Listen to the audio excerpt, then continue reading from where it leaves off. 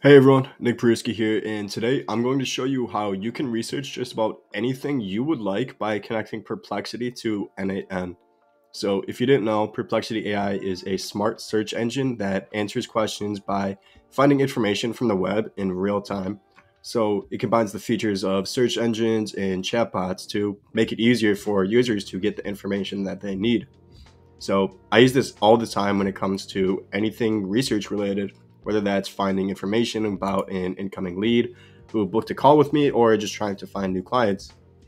So the reason that I'm making this video is because Perplexity is such a powerful tool that can make for super great AI agents or automations. And surprisingly, it's something that isn't offered in n8n as an app, at least yet, like it is in make.com or Zapier or other automation softwares that you use. So there's honestly a pretty easy solution to implementing this into n8n, and today I'm about to show you how you can do it for yourself. But before we get started, I wanted to quickly mention that if you're a business owner and you want to leverage our AI systems to scale your business and completely eliminate your repetitive tasks, like I've done with companies before, then book a free call with me and I'll show you how to drive revenue, save time in your business, and ultimately scale for growth so that you can finally step away from the daily operations. Also, be sure to join my free school community because I'll be providing so much other valuable resources that'll help you grow and scale your business, which I don't provide on my YouTube. So getting started, as you can see, if I were to come into n8n and if I were to search up just Perplexity, nothing would come up. So to actually find a workaround, what we're going to be having to do is use an HTTP request, and this is how we're going to be using Perplexity AI. So I created a pretty simple use case, and this is kind of something that I would normally use Perplexity for. So I have this CRM, every name is fake, as you can see. YouTube don't copyright me. So I have this name, I have this website category, and I have research. So what I want to do is I want to use Perplexity to automatically research all of these different websites, and then n8n is going to build the automation, or it's going to be the place that I'm building the automation to create this section for me where it's just going to provide some research onto all of these different websites. So as I mentioned, Perplexity is, the best place for researching things exactly like this. So the first step that we want to do is actually create an account on Perplexity, of course. And once you create your account, you're going to want to grab your API key. So also do is go to API section, you'll find it right on there. You'll copy that, and from there, what we're going to be doing is we'll just search up Perplexity API reference. So once you search that, you'll find the API reference. Once we go up in here, go to API reference right there. And we're just going to be pasting in our API key right here. Just paste it right there. And this will then populate your bare information right here. So all you'll do, go ahead and make sure you clicked on curl, not Python, JavaScript, or anything. Just copy that.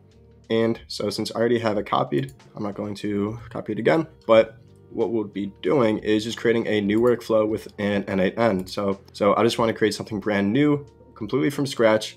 So anytime this CRM is updated with a new URL, so I'm trying to give as many use cases as possible for something like this. So one great one is something that I actually built out in the past. So anytime a new article, let's say this is our database for storing ideas that we want to post on LinkedIn or maybe Twitter and anything like that. So anytime something new is updated here, it's automatically going to create a post on that. But in this particular example, it's just going to do research on this website.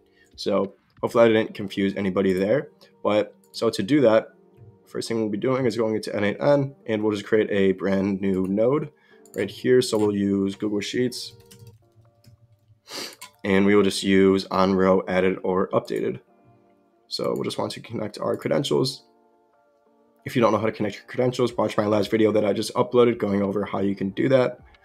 But real quick, I'll show you essentially what you do.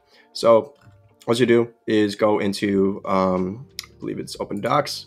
And then from here, you'll go into your console. So if you don't have a Google Cloud console, go here to create one. You'll log in. Basically, you'll just search up any app that you want to enable for n8n. So for example, I want to enable Google Sheets.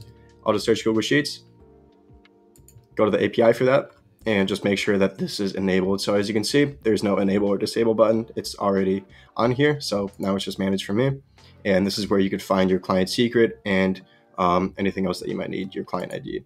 So now we'll just back up, close this out.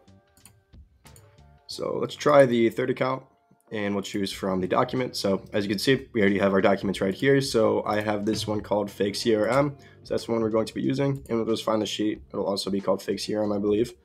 Yep. So now we'll just fetch a test event. Make sure that we're getting the correct outputs. So as you can see, this is everything that I have in the CRM currently. So everything from fake name to miss example. So I'll show you real quick. There's the proof. And now we just want to hook up Perplexity. So we'll just be searching HTTP, open that up, and instead of doing anything else, importing all this manually, what we'll do is just click on import curl. So you'll grab your curl command from, or your snippet from earlier that I showed you how to grab in Perplexity, and you'll just paste it straight into here. You'll click on import, and as you can see, everything else is currently being imported. So the one thing that we will have to change, because we're not using a native module of Perplexity, is coming into this code and just changing up this prompt. So as you can see, for the role system, this is where you're normally going to be putting into your system prompt, and then this is the user prompt. So you could put in, so I'll give you an example. So for this user prompt, I could just put in the website. So I'm giving it the credentials right there, and now here I'm wanting to give it an actual prompt. So I'm just going to copy what I did earlier, and what I said was, I'll show you in 1 second. So I'm gonna copy that. This is the prompt right here, and we'll just paste it straight into here. So you are to research companies and their websites, so you must find things to compliment them on, or things that you found of importance that may be worth mentioning. So for example, if they have awards on their website, then compliment that. Or if they are hiring, then mention you saw them hiring. So this prompt was previously used for sending out cold emails to the prospects' websites. So now we'll just want to put in the maximum amount of tokens. So we'll just do something like, we'll do 200. We won't do anything crazy. And obviously you could change different things about your LLM. So you could change the temperature or anything like that. So now we'll just be testing this out, and we'll see what happens. So it should be testing Apple, and maybe it might be testing all of them. So if we scroll down a little bit, as you can see, so right here, it just said Google's website. So Google's website is a comprehensive platform that offers a wide range of services and tools. Here are some key points to complement or highlight. So perfect. We now have Perplexity working properly, but the problem here is that it outputted, 10 different websites. So it's grabbing all 10 of the websites that are in my CRM, and I only wanted to grab one.